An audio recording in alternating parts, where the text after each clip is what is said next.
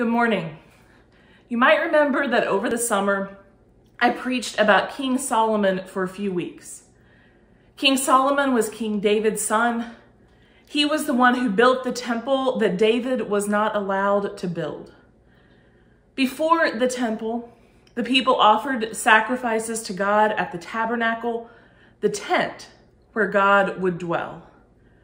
In both the tabernacle and the temple, the holiest area held the Ark of the Covenant. A box, a very fancy box, gold laid with cherubim on it. Statues, not real cherubim. But inside that box, there were stone tablets bearing the commandments that Moses had received on Mount Sinai. King Solomon's stories tell of the splendor of the first temple, his great wisdom, wealth surpassing that of any king before or since. His stories say that he was visited by dignitaries from the entire world. This is the story that God's people told of who they had been. Because you see, by the time the stories were actually written down, they were a ragamuffin sort of nation. King Solomon was a legend who may never have existed, much like his temple. The group of people known as the nation of Israel was small. And that nation was surrounded by larger tribes and larger cities. Most everyone around them had more sophisticated technology. We use the word Philistine to describe someone who is uneducated, hostile to arts and culture even. But the truth is, the Philistines were the most sophisticated of the tribes that were residing in what we call the Holy Land. The Philistines were sailors conquering the seas while the Israelites stay far away and tell stories of sea monsters. The artwork of the Philistines shows fish and sailing and their considerable wealth. The Israelites, on the other hand, settled in a land and spent a lot of time trying to become a kingdom like those around them. But they were always a little small, a little in danger. And as powers rose around them, they began paying money to the other kings to keep their own kingdom intact. By the time the nation of Babylon was in power in the land, the system wouldn't hold. Babylon ruled them first more gently, then more strongly, sending the people into exile in 586 BCE. I mention the exile from time to time because it is a significant event in the Bible and in the life of Judaism and in the understanding of the covenant that Israel held with God. This point in history, the point of exile, is actually a point in history. The beginning of a biblical record that is attested beyond the Bible. But it also marks the point that a nation of their own ceases to exist. What had been was destroyed. Out of the sadness of those events, it becomes not just a time of exile, but a time of prophets.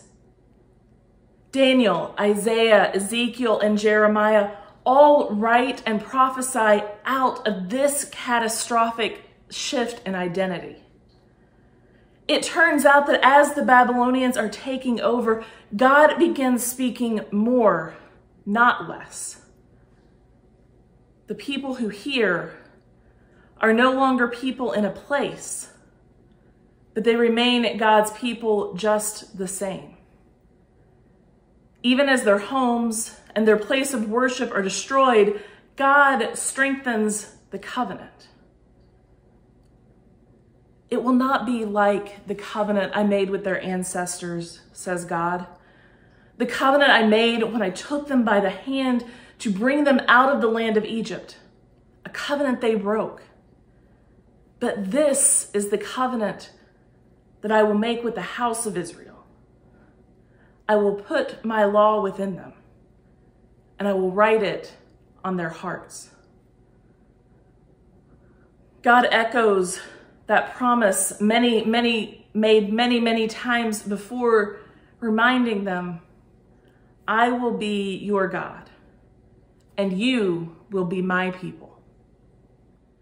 That temple, the one which once held God's law within it, safely kept in the place where a priest entered only once a year, was gone.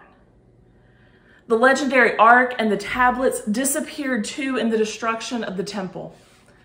And instead of new tablets, God assures the people that they will have the word engraved on their hearts instead. What was once engraved in stone is now there just the same, still accessible, still part of their identity, even without a temple. In fact, that law, when it is engraved on their hearts, might be even more accessible, carried with them instead of hidden away in an ark. God keeps the promise that God makes. God keeps the promise of a bow in the sky, the promise of a people called into covenant with God, the promise of the commandments given, the promise of the way forward in that snake on a pole, and promises again that these promises hold, temple or not, building or not. So maybe that all feels too nail on the head as we move forward with plans to sell our building.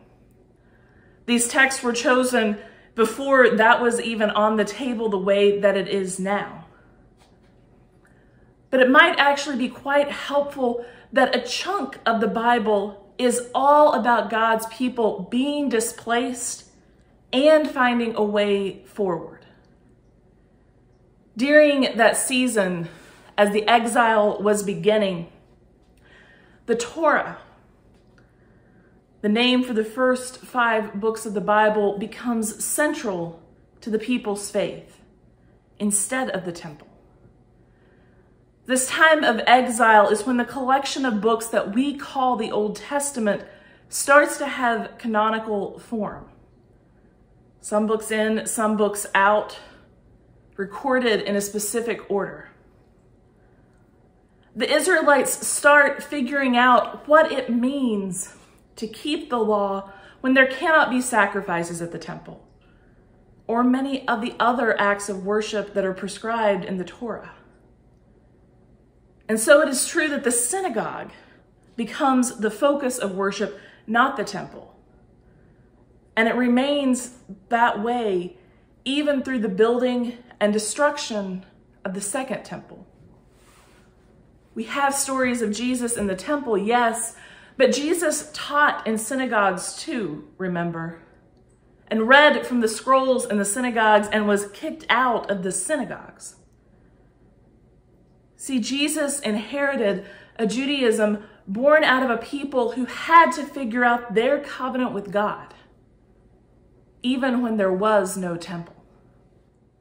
You see, even in the time of Jesus, most Jews would have never worshiped at the temple, especially not with any regularity, maybe only journeying for holy days.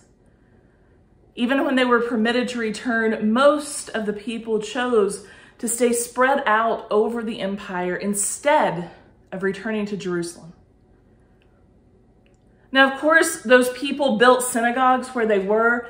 They found other ways to gather, but their synagogues are much closer to our idea of a church building.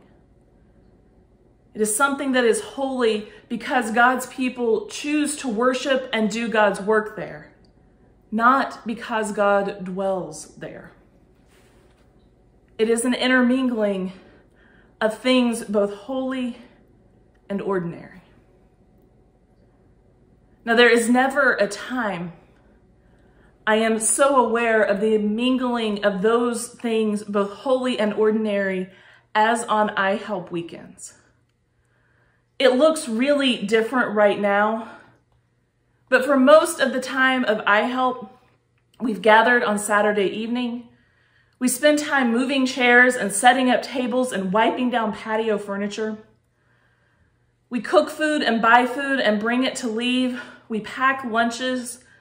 We put out clothes and sample-size hygiene products. We sit down and we eat with people who call our church, at least our building, home for the night. Sometimes our guests are really struggling. Sometimes they're working on getting it together. Some of them, we find out, have bachelor's degrees. Others didn't finish high school. And there are people just about everywhere in between. Some of those guests have been homeless several times, and others are first-time homeless people. Occasionally, they'll ask for prayers. More often, they'll ask for the Wi-Fi password. And then the next morning, they pack up and they head out at about 8 a.m. They get to sleep in an hour later than they do the rest of the week. And they mop the floors and reset chairs and scrub the toilets and put tables away.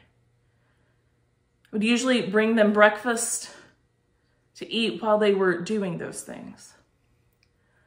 And as soon as they left at 8 a.m., I would go into the sanctuary and straighten what they missed. I'd check bathrooms and put toilet paper on the rolls, since we have toilet paper holders that no one seems to be able to figure out. If you arrived at church early, you might have been assigned that job, in fact. And then, especially during the cooler months, without the air conditioning kicking on, when it was really cold and the heat had been kicking on, the last thing I would do is prop open the doors to let the sanctuary air out. People without homes tend to not smell the best, even with more chances to shower and wash clothes in a program like iHelp than on their own. Some weeks the smell would linger much longer than others, even after I'd moved the sheets outside. When everyone would get there for worship, some signs of the people who had slept there the night before would linger. Dishes to be collected, sheets to be taken and washed, some extra food in the fridge. Now that sounds like a story about a building. And sure, it took place in a building. But it is a story of people who had God's word written on their hearts. Love the Lord your God with all your heart, soul, mind, and strength, and love your neighbor as yourself.